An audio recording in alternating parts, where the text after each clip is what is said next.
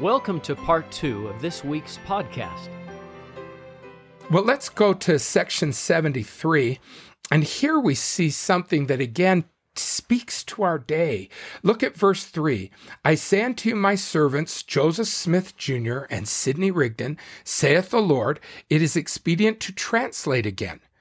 So he had called them on this little mission to try to calm the storm that had arisen because of these letters written by Ezra Booth. And now he's saying others can do that. There are others who can do that, and let's get you back to doing what you alone can do. And he said, you need to translate again. These are the words I love. Verse 4, it is expedient to continue the work of translation until it be finished. 5, and let this be a pattern unto the elders until further knowledge, even as it is written. So he's saying this is a pattern. And I think it's a pattern for all return missionaries. We have so many young men and women who come back from their missions, and then they go through this big transition home. And I remember that. I remember coming home after serving as a mission president and waking up every day and thinking, nothing I am doing means anything. I can't tell you how many return missionaries have been in my class and said, I feel like I have no purpose. Yeah, now that because I'm suddenly they're saying, I was doing something important, and now what am I doing? I'm just going to school. I just have a job. I'm dating. It just doesn't seem that important. And whenever I hear that from a missionary, I always turn to this verse. And let this be the pattern. It is expedient to continue the work. So your mission doesn't mean you're not involved with the work anymore. It just means the work takes a different shape. It takes a different form. Going to school is part of the work. Working and earning money to pay the bills is part of the work. Serving in your calling, in your ward, is part of the work. Dating, nurturing your marriage, that's part of the work.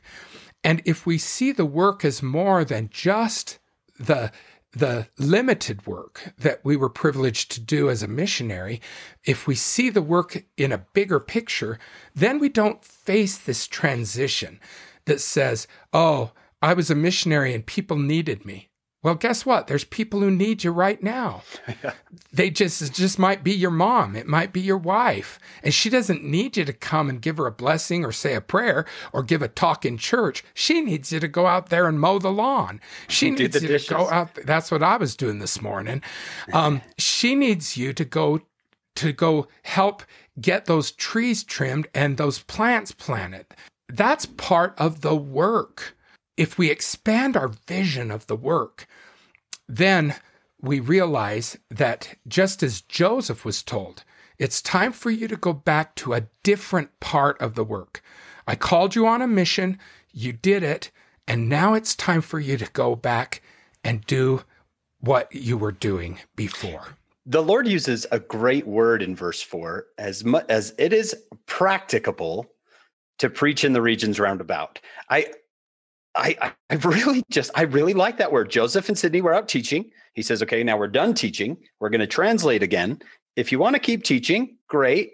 Do what's practicable, right? How would you describe what the Lord is saying there? Do what fits. Do what works. Do what you can, but just realize that as a missionary, you're juggling one ball. And you're juggling it all day long. And now it's time for you to juggle lots of balls and keep a lot of balls in the air. And that's all part of the work. Yeah, I like that. I like the Lord saying, yeah, I know you like teaching. That's good. But we've got other things we have to do as well.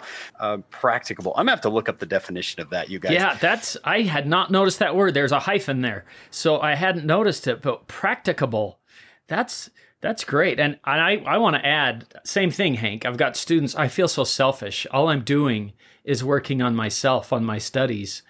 And when I was on a mission, it was all about others. And I'm like, hey, this is your time to prepare for greater things. But I love what you've said, Brad, that this is a pattern. you're not done. The mission goes on, and the pattern that you've set there just keeps going. Yeah, think about study. On a mission, missionaries can have hours of study time, and then they come home and that time is eaten up by other things. Mm-hmm. And they say, oh, I miss that. I wish I could have it. And you can almost imagine the Lord saying to them, well, do as much study as you can. Right. Yeah, what's practicable? But you've also got to have a job, and you've also got to have a social life. And these are also important things. I admire these early saints so much because they were juggling. I know, Newell K. Whitney, you're running a store, but now I want you to do this too. And it's going to become like the Lord's store. And and leave your family and go on a mission for 5 years. And the things that I just marvel at them, and the things these early saints were able to do make me think, I complain too much.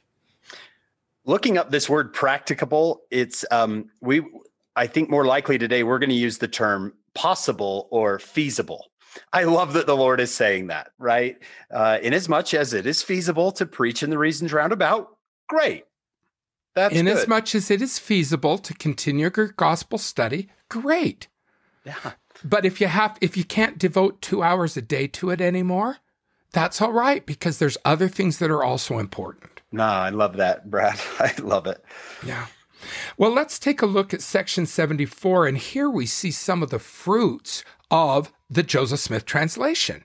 Okay. Because he's translating and he's saying, gosh, if I look at 1 Corinthians 7:14, as I look at that verse, I am able to be inspired to know what that's talking about.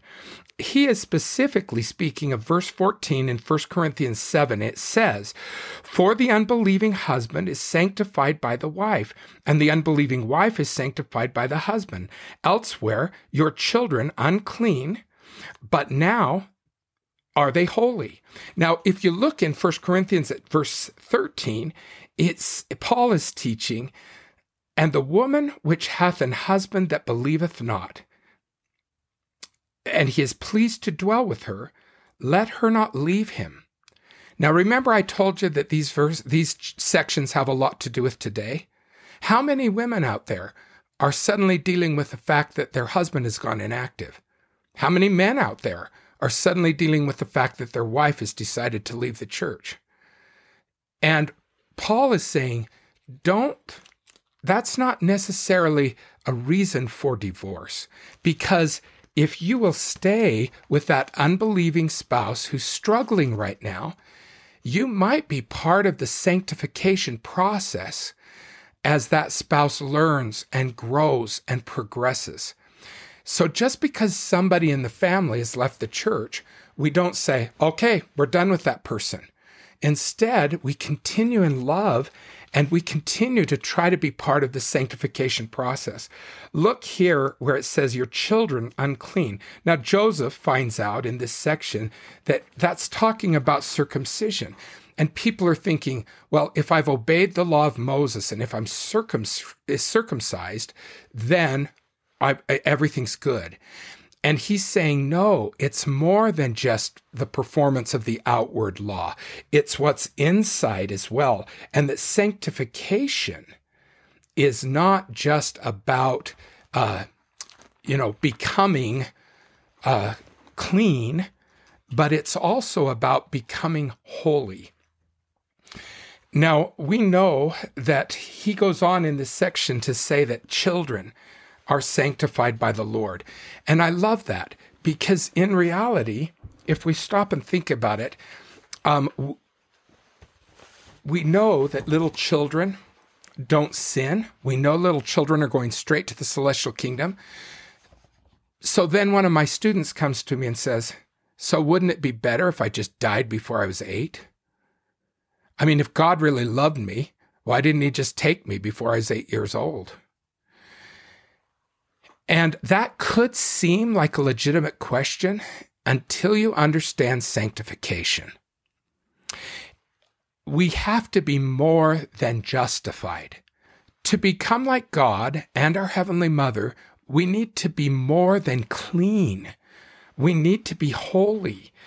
The Book of Mormon teaches about how little children who die before the age of accountability are saved through the grace of Christ. They need no test in this life, and they need no test in the life hereafter. The grace of Christ is not just seen in his ability to save these little children, but it's also seen in another teaching of Joseph Smith. And that teaching was that little children would be resurrected as little children, and that they would have the chance to be raised by the parents who lost them. So this student's question, gosh, wouldn't it be better if we all died before we turned 8? No, because although we would be clean, we would not be ready to become like God. We still need sanctification, and the grace of Jesus Christ also provides for that. Maybe these little children who will be resurrected as children during the millennium and raised by their parents, what an amazing teaching! These little children, maybe they didn't need the tests of life.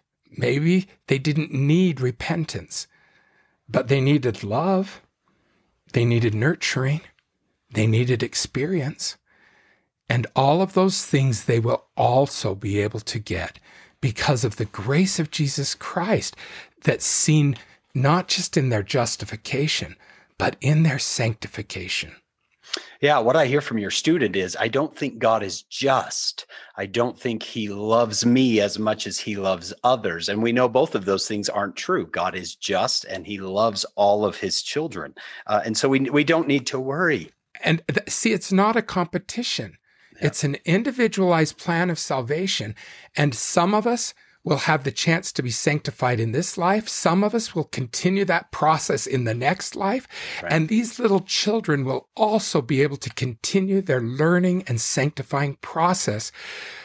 That is a blessing of the grace of Christ. And that's what this section is talking about. If I could add something, I love the scriptural phrase. Originally, first time I'm aware of it, Psalms 24, 3 and 4. Who shall ascend into the hill of the Lord? Who shall stand in his holy place? He that hath clean hands, justified, and a pure heart. And through the grace of Christ, we go through this purifying process of sanctification. And I think that President Dallin H. Oaks, this is my favorite example, that I just thought, oh, that's so visual, that's so easy to understand. He said, imagine a tree that bends deeply in the time of a storm, and it soils the leaves. He said, if all we do is focus on cleaning the leaves, clean hands, then the weakness in the tree that allowed it to bend may remain. So what happens when another storm comes? The same thing. The tree must be strengthened. And I've always loved that idea of cleansing, clean hands, pure heart, of changing. I love what Brad has taught. Tell him, Brad, people say, are you saved by grace? And you say, have you been changed by grace? Because salvation isn't complete until it includes transformation. One of my students wrote me an email and said, why not have sex with my boyfriend? Why not? We can always repent later.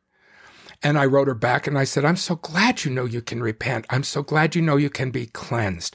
See those leaves, John, that have bent and gotten dirty. I'm so glad you realize that you can be clean. But becoming like God is more than cleanliness. Cleanliness is only one of God's many attributes. So yes, can we repent? Can we repent as many times as we need to? Yes, yes, yes. But as we look at the true goal of not just being clean, but becoming like our Heavenly Father, becoming more like the Savior, as we look at that true goal, then we understand that we need more than cleanliness. We need to grow. We need, like that tree, we need to grow and be strengthened. We need to be transformed. And that's also a promise that's offered to us from the Lord. There's a part in verse 7, it says, the little children are holy, being sanctified through the atonement of Jesus Christ. That is available to everyone, being sanctified through the atonement of Jesus Christ. I can't tell you how many times in the scriptures we've seen wash your garments in the blood of the Lamb, right? You can be clean as a little child. They're not, sometimes I've heard that same thing, Brad, like, oh, I wish I just would have died before I was 8. You can have the exact same blessing of being sanctified through the atonement. It's readily available to you right in front of you right now. When we speak about little children dying before 8, we realize what a trial that is for parents. We realize the heartbreak that comes with that for parents. And that's why I love to testify of Joseph Smith's additional teaching, that they will have the chance to raise that child. That child is going to be able to go through all the experiences and have all the love and all the teaching that parents can give. Parents will be able to read stories with those kids and kneel in prayer with those kids and help those kids learn how to tie their shoes and help those kids learn how to ride a bike. All those things they think they missed are part of the blessing that is talked about here, as he says those little children will be sanctified, and parents will be part of that sanctification process. That is beautiful. I don't know if you guys have seen, and I hope I get the story right, but the church movie where Joseph Smith is in translating the Book of Mormon, and as you know, he and Emma lost. Is it 5 children that they buried? So many of their children. And that he comes, is he doing Moroni chapter 8? I can't remember, but he stops. And if I'm remembering the movie right, Oliver Cowdery's like, where are you going? Because he reads these verses and he runs out to Emma to tell her, oh man, it's, do you remember the movie I'm talking? Oh, it's so good. Yeah, it's part of the Harmony site. Type. It's at Harmony. That's where it is. He runs out to tell Emma what he just learned from the scriptures. And if you'll notice the footnote right there, footnote 7b on section 74, it says Moroni 8:8. So where he's learning about the same, some of the same things about children are sanctified through the atonement. I circled verse 7 and just put the point. Here's the point of this whole section, the 7th verse. Yeah, and that's the point that Joseph brings us to in 7. This is what the Lord is teaching him. Look at verse 7. But little children are holy, being sanctified through the atonement of Jesus Christ, and this is what the scriptures mean. That's why he had to do that Joseph Smith translation. He had to learn through the Spirit what those scriptures meant, and he's sharing that with us here. Well, let's take a look at section 75, and a lot of people say, oh, this is the scripture, this is the section that talks about calling 50 billion people on a mission, and he just calls all these people on a mission. And we could summarize it that way, but there's so much more to it. And especially, remember I said, these sections have a lot to do with today. You're going to be amazed at how this relates. Look at verse 2. Go forth to proclaim my gospel. Look at verse 5. If ye are faithful, ye shall be laden with many sheaves and crowned with honor and glory and immortality and eternal life.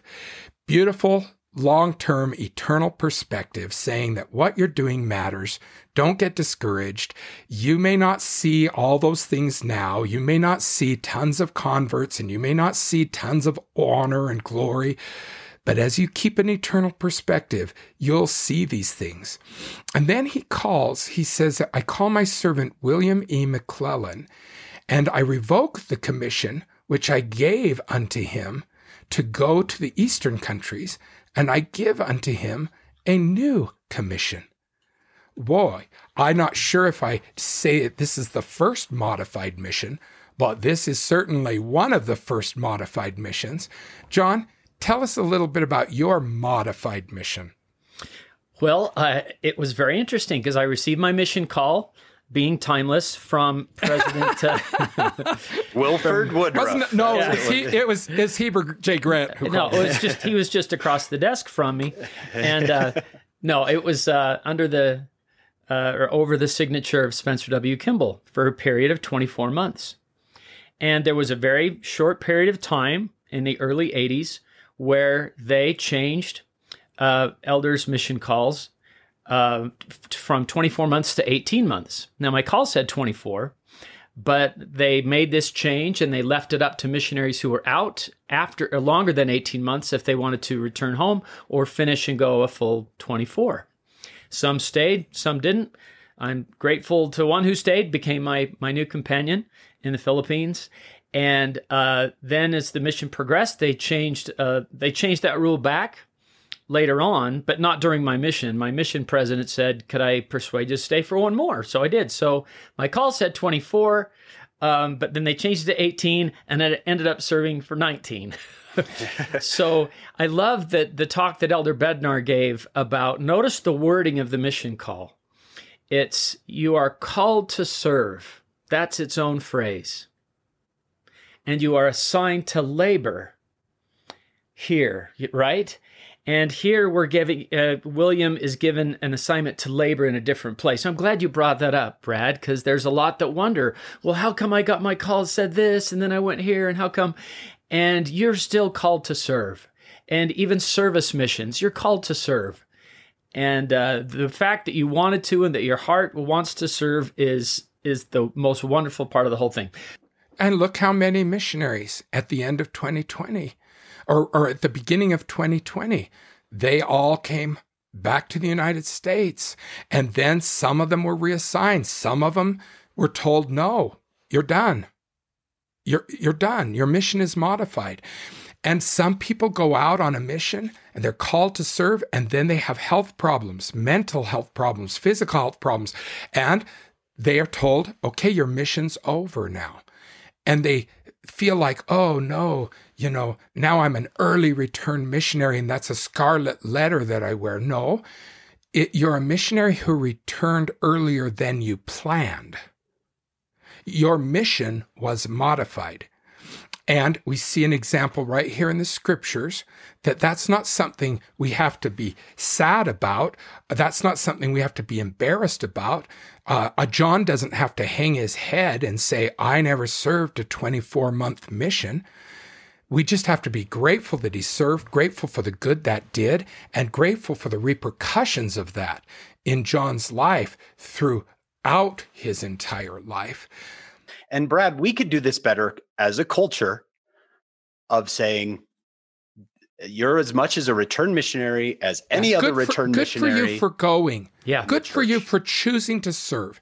And if your mission was modified because of things that were out of your hands, then so was William McClellan's mission. His mission was modified too. Yeah. I can't tell you how it breaks my heart that someone who feels very at home in the church for 18 or 19 or 20 years all of a sudden feels like an outsider because something happened. And even if they have to come home off their mission because they made some serious errors, right? All of a sudden now this person feels like they don't belong, that somehow they're a second-class citizen in the home, the church they were raised in, right? That this is your home. This is your church. You belong with us, right? There's no scarlet letters in this church. And instead of going up to a young man or a young woman who comes home earlier than planned and saying, what happened? Why did you come home? Are you going back out? Those shouldn't be our first responses. Our first responses should be, it is so good to see you again. And we are so grateful for your service. Welcome Thank you. home. Welcome home. Tell us about some of the things you've learned on your mission. That needs to be our knee-jerk response. And you're right, Hank, as a culture, we can learn to do that better, because the Lord has been modifying missions for a long time. And I love to use the Book of Mormon in this case, in Alma chapter 8, where Alma goes to Ammonihah. And when I teach it, I always add, after the words Ammonihah, I always add, wee, wee, wee, because it's such a scary place. Ammonihah is the Nehors, and it's a scary place. And Alma goes there, and when he's leaving, Alma 8:14, while he was journeying thither, being weighed down with sorrow, wading through much tribulation and anguish of soul, because of the wickedness of the people who were in the city of Ammonihah, it came to pass while Alma was thus weighed down with sorrow, an angel of the Lord appeared unto him, saying, now notice, he got spit on, he got kicked out, he didn't feel like a successful missionary. Verse 15, blessed art thou, Alma, therefore lift up thy head and rejoice, for thou hast great cause to rejoice, semicolon. Now, he could have stopped there and he could have said, why? They hated me. I've had 0 baptisms in Ammonihah, right? And the angel goes on and says, thou hast been faithful in keeping the commandments of God from the time which thou receivest thy first message from him. And that's what you modified missionaries did. You were willing to serve, and you went. And if something got modified and you came home differently or earlier or whatever, but you did what you were asked to do. And then my very favorite part of this, this is Alma the Younger, who was knocked flat by an angel in Mosiah 27, right? And the 4 sons of Mosiah were there, but Alma was the only one that was unconscious, and they had to carry him back to mom and dad. And the angels, I just love that when Mormon edited this, he left this in here, this last line. He said, you've been faithful in keeping the commandments of God from the time thou receivest thy first message from him, and then, behold, I am he that delivered it unto you. That was me. Do you remember me? Yeah, I scared you so bad. I scared you. You were shaken, but you've done so well. Now go back in. You're going to meet your new companion. I got a surprise arranged for you. Go back into town. I mean, it's such an awesome story, but I love to emphasize that part. It wasn't what you think it was. You have great cause to rejoice because you did what you were asked to do. And I want every modified missionary to hear that. Well, and listen to what it says right here in the Doctrine and Covenants, verse 7 of 75. And I give unto him a new commission. Go ye, at the bottom of the verse, to the south countries. So he's saying, I'm giving you a new commission. Isn't that what happens to us throughout our whole lives? I was serving as a Webelos leader, and then I got called as a mission president. My next calling was to serve as an advisor in the priest quorum. Then I served we'd go from calling to calling to calling throughout our entire lives. And so he says, I give unto him a new commission. And the Lord is continually giving us new commissions, new places to serve. That's the very verse I read to a young man in my ward when he was called to South Africa, right in the middle of COVID, and then reassigned, as you said, John, reassigned to serve in North Dakota. And he was like, what's with that? And I said, listen to what it says in verse 7. I give unto him a new commission. I said, you've just been given another assignment. And if things open up and you have a chance to serve in South Africa, great. And if you don't, great, because you're doing what you've been asked to do. And where you serve is not nearly as important as how you serve. And you think this is your only mission? You don't think you can get back to South Africa on another mission down the road? Yeah. I think we'd have to keep that eternal perspective. That's what he's teaching us in verse 5. Keep that eternal perspective. Well, then we see other mission calls come. So this is the verse I read to that young man. I give unto him a new commission. And that new commission can take many different forms. If there's a young man who doesn't choose to serve a mission, does that mean that he can't be used by God the rest of his life? If there's a young woman who doesn't choose to serve a mission, does that mean that she can't serve other missions? Sometimes we limit a mission to just the time we spend with a name tag on our chest. And we've got to realize that there are lots of commissions that we are given. And our prophet right now is a wonderful example of that. President Nelson didn't have the chance to serve as a young man, a full-time mission, but think of all of the missions he has served throughout his life. Can you imagine God saying to him, I give unto you a new commission. I'm going to give you a different commission. And after that, I'll give you a different commission.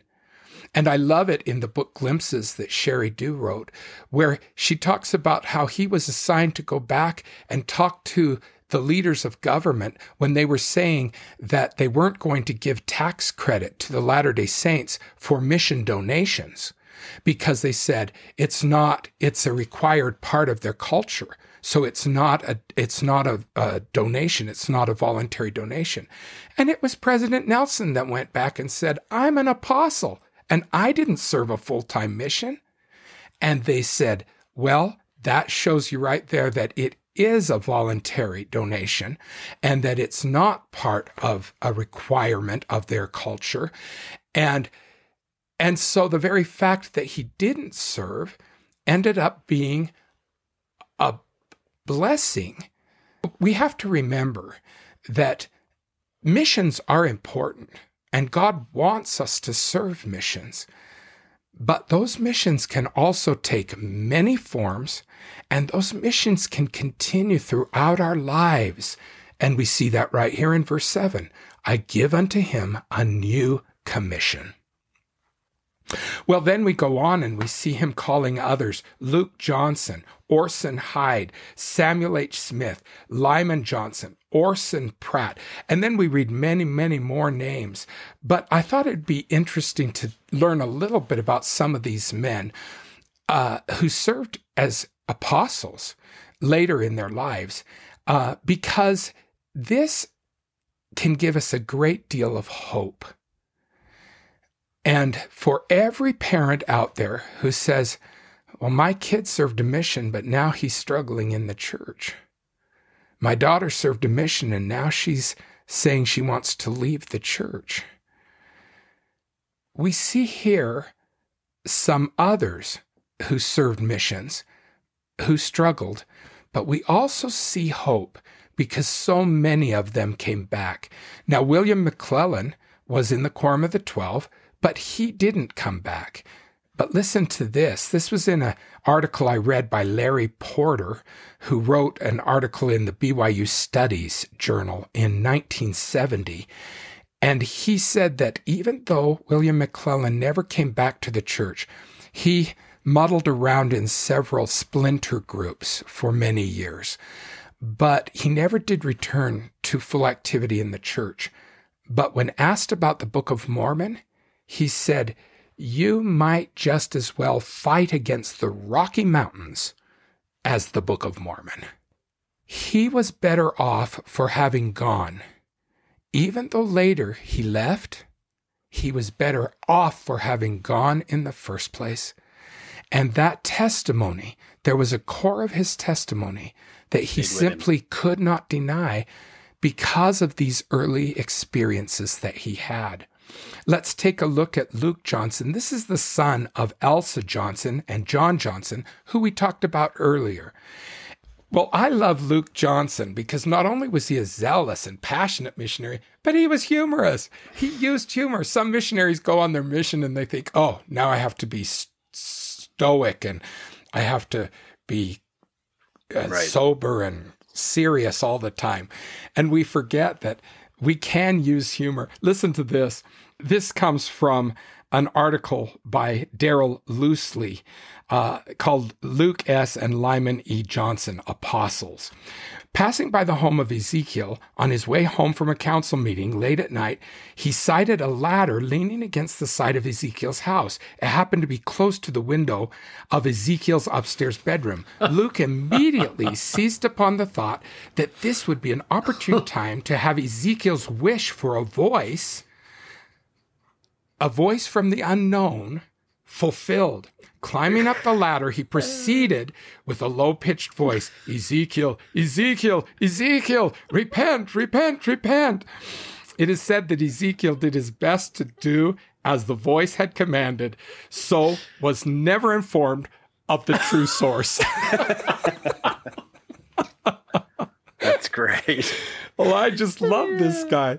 Now, he went on to become an apostle, and then he got caught up in the financial speculation of the Kirtland era, and he fought against the prophet.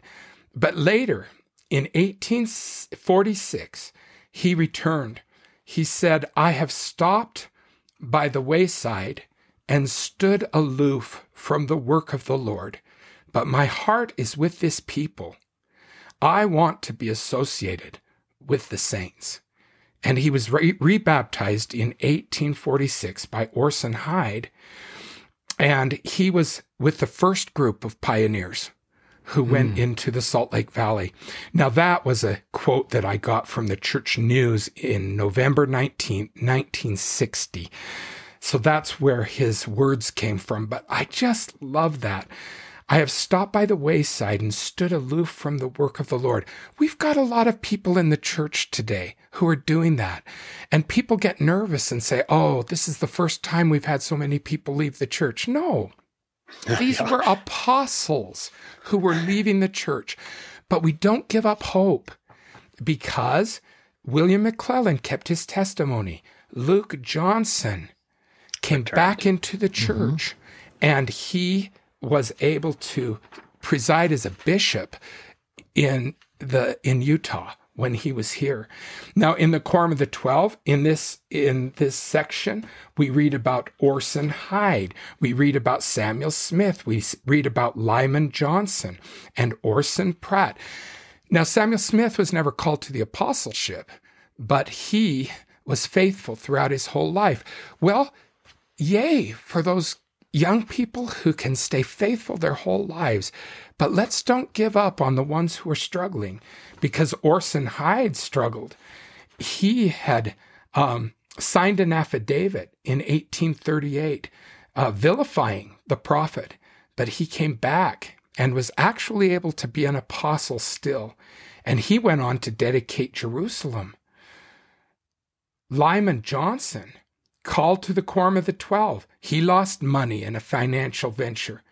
And in the Journal of Discourses, 19, page 42, it says, "I was full of joy and gladness." He's talking about when he was a member of the church. And he says, "I was full of joy and gladness. My dreams were pleasant. I was happy by day and by night, full of peace, joy, and thanksgiving. But now it is darkness.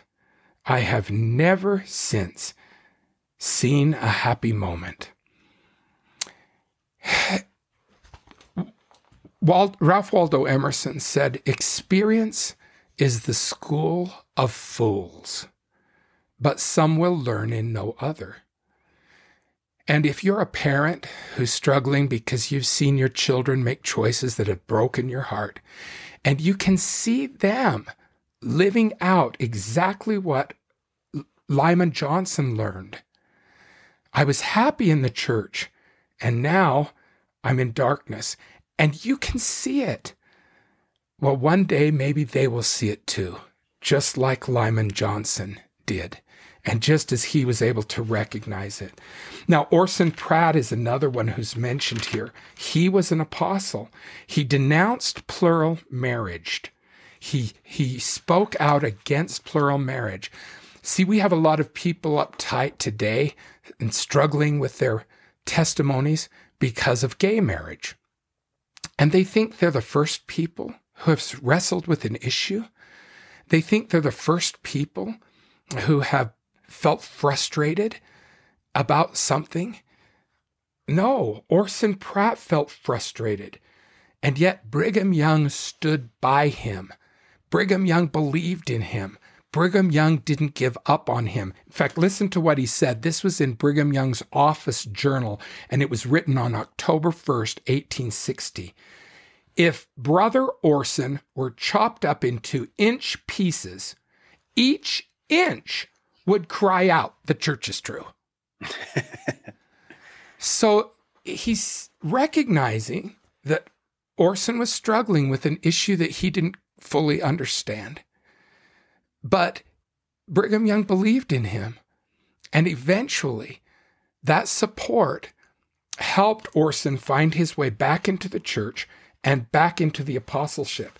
So when you read this section 75, don't get lost in the list of names. Don't get lost in the list of names and the mission calls that are being given out. Instead, focus on the hope that's here. Because some of these men did serve missions. Some of them struggled after their missions. And some of them came back. And if you're hurting right now, I think of some of my own returned missionaries who have wandered away from the church. I find great peace in knowing these stories of Orson, of Orson Hyde, of Orson Pratt, of Luke and Lyman Johnson. I find great hope in these stories because I knew those missionaries when every inch of their body would cry out, "This church is true." And now they're struggling a little bit. There are a few of them that are off the path, but I don't give up on them. I believe in them because I know that ultimately in this life or the next, the love of family and the grace of Jesus Christ will reach into their hearts, and they will find it very difficult to turn their backs on the possibility of living eternally with family and the reality of Christ's atonement and the transformation that can mean for them. Some parents say, well, if I live my covenants, then I have the promise that he'll be saved. I think sometimes we push that a little too far. If we live our covenants, it doesn't take away someone else's free agency. But if we live our covenants, then we are giving that child who has wandered every motivation he could possibly need to one day turn, just as some of these apostles, and to come back into the fold and back into the light of the grace of Christ again. Brad, there's a great moment in John chapter 11 where everybody thinks Lazarus has been gone too long. It's been 4 days, right? If it had been 1 day, maybe. If it had been 2 days, oh, it could be possible. 3 days even, it could be. But 4 days, it's been too long. He's too far gone, right? And the Lord says, roll away the stone. No, don't do it. Don't do it. You don't want to see this. You don't want to smell this, right? I've always taken just absolute, I don't know, hope, as you called it, in the fact that the Lord just calls out his name, Lazarus, and he that was dead came forth, right? And I know the same thing can happen. I've seen the same thing happen in the lives of those I love, where you think, no way, it's never going to happen. They're never coming back to the Lord, right? And then he calls their name and they come back. Our Heavenly Father is a successful parent. Christ is a successful Savior. We have to trust that they will ultimately be successful in giving everyone every possible opportunity to make the right choice. There will be some who turn their backs and rebel, but everyone will be given that opportunity of hearing the Lord call his or her name. I'm reminded of one of my favorite verses that we covered a few podcasts ago in section 46, verse 15, where it says, it's the section about spiritual gifts, but it has this little phrase in there that the Lord will be suiting his mercies according to the conditions of the children of men. And the Lord knows exactly the kind of a world he sent us to. And I've been sent to a different world. My kids have been sent to a different world. And our Lord, who is perfectly just and merciful, knows that. And it gives me such hope, suiting his mercies according to our conditions. Can I read a quote from Elder M. Russell Ballard? This is from a 1987 Ensign, October. He says, I feel that judgment for sin is not always as cut and dried as some of us seem to think. I feel that the Lord also recognizes differences in intent and circumstances. When he does judge us, I feel he will take all things into consideration, our genetic and chemical makeup, our mental state, our intellectual capacity, the teachings we have received, the traditions of our fathers, our health, and so forth, right? And this, I'm going to share one more. J. Reuben Clark, 1955. I feel that the Savior will give that punishment, which is the very least that our transgressions will justify. I believe he will bring into his justice all of the infinite love, blessing, mercy, kindness, and understanding that he has. On the other hand, he will give us the maximum that is possible to give as far as rewards for our good conduct, having in mind our offense. Just the mercy of the Lord. We can have confidence that he is mighty to save. He is not puny to save. That's what he does. He's the Savior. Yeah. And what's our part in all of this? Look at verse 24. The duty of the church to assist and support the families of those, and also to support the families of those who are called. I look at and I think of the support that we need to be able to give each other. And, we talked about not giving up on those who are struggling. Well, we also need to support those who are in the middle of the work. And when Elder Eyring did the preliminary interview with my wife and me, as I was being considered to be called as a mission president, he said, do you have any debt? Now, in my mind, I'd kind of always thought that mission presidents had to be self-sustaining. They had to be wealthy. I always kind of thought that maybe I would never be called because I'm a teacher. I have a teacher's salary. And instead, he didn't ask me how much I earned. He didn't ask me how much money I had. He just said, do you have any debt? And I said, well, we have the house and we have one car that's not paid for. And he said, can you rent the house and cover the mortgage? And I said, yes, we can. And he said, can you sell the car? And I said, yes. And my wife said, no. She said, all we've ever had are used cars and they always break down. And this is finally a dependable car. She says, I don't want to sell it. And I'm looking at my wife going, an apostle just asked you to sell the car. We're selling the car. But it's an interesting story because we put the car up for sale. And a man in our ward came over and said, I'd like to buy the car. But he says, I'll just take over the payments for the car while you're gone. And he says, instead of transferring the car into my name, he says, you just keep it in your name. And then I will just cover the payments on the car. And once the car's paid off, then when you get home, then you'll have a car. That was a man in my ward. There was another lady in my ward who would send candy all the way to Chile. I was just thinking, good grief, the postage alone could have paid for 19 missionaries. But she'd send candy to me because she said, I think every mission president should have a candy dish. And I want you to put candy in the candy dish so that when the missionaries are discouraged, they can get a little piece of candy out of the candy dish. And she kept my little candy dish full for my entire 3-year mission. I felt so much support from friends who gave me money. I mean, once you're on your mission as a mission president, you don't need a ton of money because you're living in a church-owned home, you're driving a church-owned car, you have a church credit card to put gas in the church-owned car. I mean, you don't need a lot of money. But we needed money to get out on our mission. I had to put clothes. I had to buy clothes for all my family because we were all going on missions.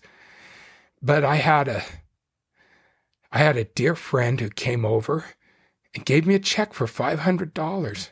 And this little grandma said to me, I was praying this morning and Heavenly Father said, go give Brad some money. My call had not even been announced. My call had not even been announced. She wasn't giving me money because she heard I'd been called as a mission president. She was giving me money because the Heavenly Father said, go give Brad some money. And she didn't realize that she was fulfilling this very scripture where we're commanded to support the missionaries. And we're commanded, it is the duty of the church to support missionaries and their families. And I have seen that in very real ways. And I've seen it in the lives of my missionaries. I got a call from a man who said, what do your missionaries need? And I said, I have some missionaries who have a lot of needs. They need shirts. They need clothes. Some of them have gained weight. Some of them have lost weight. I have a missionary who needs size 15 shoes. And you can't buy those in Chile. But I said, honestly, you can't send them to us because it has such a hard time getting through the customs. I said, it's just not worth it. So you have a great heart and I appreciate your willingness. He says, no, you don't understand. I'm coming to Chile. I fly a plane. I'm a pilot and I'm going to be flying into Chile. He says, and I just do this with my high priest. He says, I just tell him I'm going to such and such a place. And then we call the mission president, say, what do you need? And all the high priests just pitch in money and we go out and buy whatever's needed. And they got the shoes and they got the shirts and they got the ties and the pants and the belts and the blouses and the skirts and and this pilot shows up at the mission office with boxes of stuff. And he didn't just do that for me. He and his high priest friends did that everywhere he flew. These are the kind of people that fill this church. These are the kind of people who take that verse very seriously. It is the duty of the church to assist in supporting the missionaries and their families. How many restaurant owners give free food to the missionaries over and over and over? Even restaurant owners who aren't members of the church would feed the missionaries. We just see example after example after example. Whether it's a candy dish or you're bringing supplies on a plane, right? You don't have to be Mr. Millionaire to support, right? You can send the candy in the candy dish. I love that. I don't know. Let me say this, and then you guys decide if it adds to the discussion or not. My mission president was a very wealthy man, and nobody knew this was happening. I wasn't supposed to know, but a companion told me that my mission president, from the missionaries coming to the Philippines and being assigned from our mission area and going to other places in the Philippines, he would send them to dentists, to orthodontists, to plastic surgeons if they had things that needed to be done. He would make sure they were outfitted with everything nobody knew. And one day my companion told me what he was spending every month to do that. And I just thought that was the coolest thing, because he would tell anybody. And I want to make that clear in case some of you know who he is, but I saw somebody who was fully consecrated that way and was so thrilled to support those missionaries and their families in that way. And then they would come home. And my mission president started a perpetual education fund before the church did. In fact, I know he had conversations with President Hinckley about it. And it was such a wonderful example to see him doing that so quietly and having that same Zion spirit that we have just been talking about. As much as we admire men like your mission president who are wealthy and using their wealth to do so much good, we have to remember that all of us can do something. You know, John, I remember you sending me a check when I got my mission call to go to Chile. And you are not wealthy like your mission president, but I remember you sending me a check. And Hank, I remember you sending me some notes from a group of youth that you were speaking to.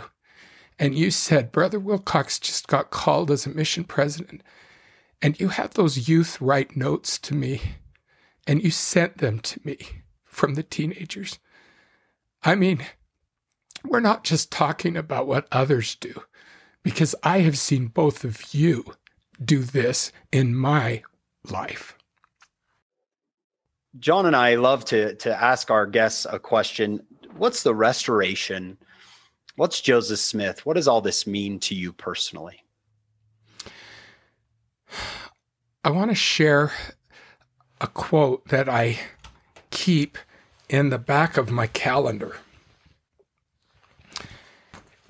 I have a little list, I have a little pile of quotes and papers here that I use, and I often will look at them during the sacrament.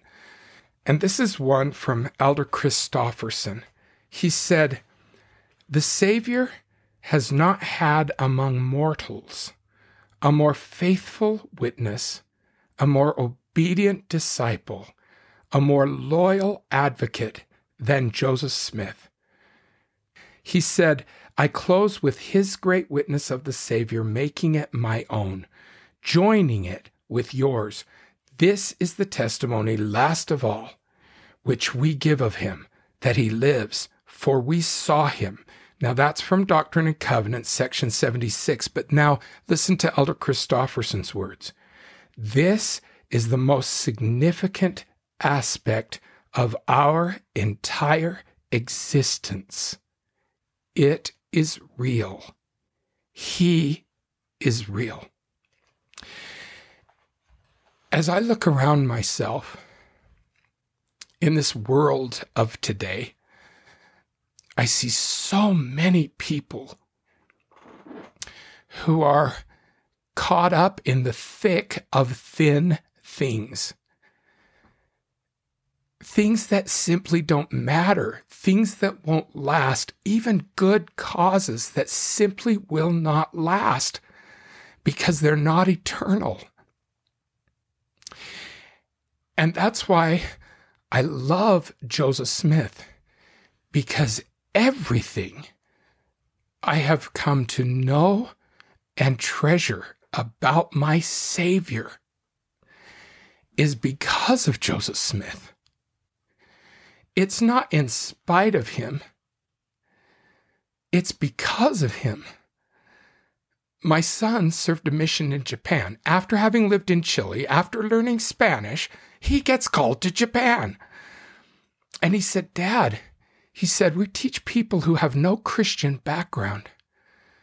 They don't believe in Christmas. They don't believe in Easter. They don't celebrate those holidays. They don't know the Bible." I said, "How do you ever get them to join the church?" And he said, "Because they gain a testimony of Joseph Smith. And once they know he's a prophet, then they believe whatever being it was who happened to come and talk to Joseph Smith." There are people on this earth who believe in Christ because of Joseph Smith. And yet we hear so many in the church say, "Well, I believe in Jesus, but I don't believe in Joseph Smith. I don't believe in Joseph Smith." No, I'm like those Japanese members that my son taught. If it weren't for Joseph Smith, I don't know how I could cut through the confusion of what is today's Christianity with over 33,000 different denominations, all teaching completely different things about the Savior. I don't know how I could ever cut through all that and reach Christ.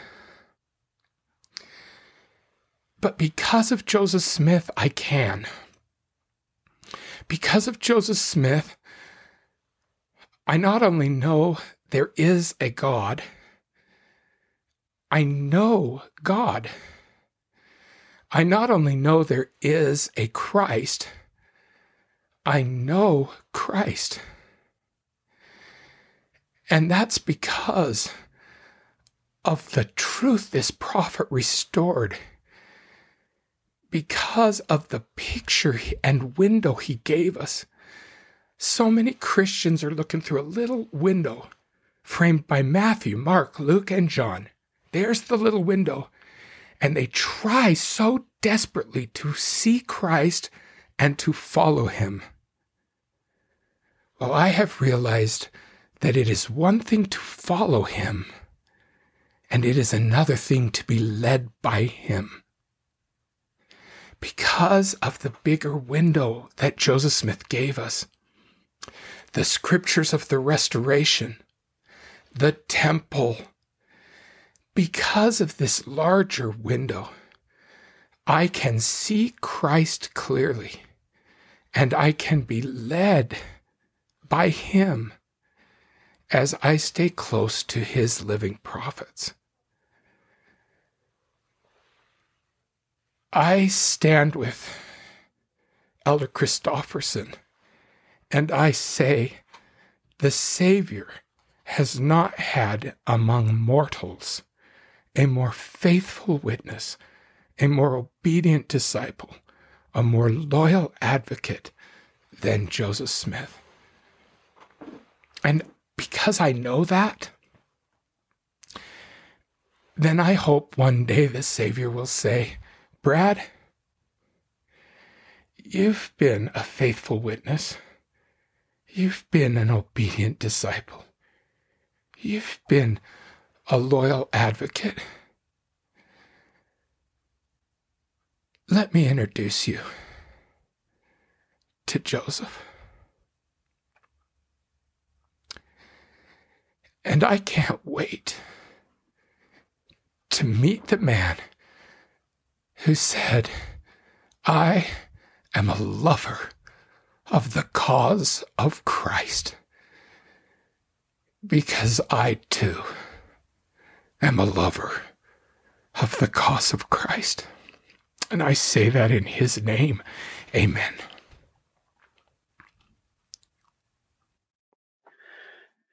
Oh, Dr. Brad Wilcox, our incredible man, and also just an incredible friend. Thank you. Thank you for being with us. We love you. Love you too. You keep up the great work. You guys are doing an awesome job. So proud of you. We have a lot of people besides Dr. Wilcox to thank. We have our listeners to thank. Thank you so much for spending your time with us. Thank you for your support. We want to thank our executive producers, some incredibly generous and supportive people, Steve and Shannon Sorensen, just like the type we talked about today. Hank, let me just say, I knew Steve before his passing. I know Shannon. I know their family. I love them so much. And I am not surprised at all that they are making this podcast possible. I love them. I love their family. As do we. As do we. To all the Sorensen children and grandchildren, we, of course, extend our love to you.